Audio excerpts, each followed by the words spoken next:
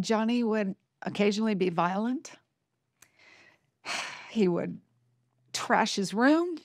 We had to put locks on our bedroom doors because we were afraid of him. At the time, there was nobody to help us.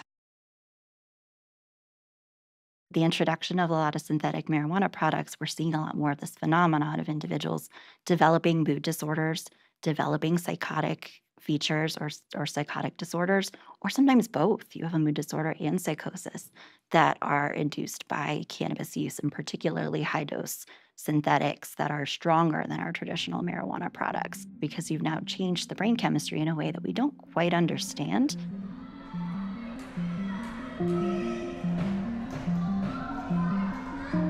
This is such a high risk for anybody whose brain is developing. And it's because of how the endocannabinoid system works. It's our mood regulation system, and it's all over the body, but highly in the brain. It really helps us manage life. We make our own chemicals in our brain for those receptors.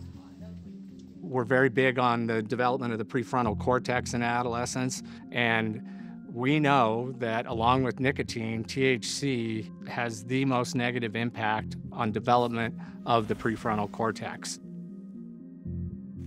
If you flood the brain with THC, that fits into that receptor, and it really doesn't let your own natural endocannabinoid system work. The cannabis molecule itself, it's really what we call lipophilic. It loves fat. So when you smoke or vape, it goes straight to fatty tissue, so it's deposited in your brain. Unlike alcohol, where I can say, I'm going to have this drink, and I can predict how long it will take your body to excrete it, that's not true with cannabis.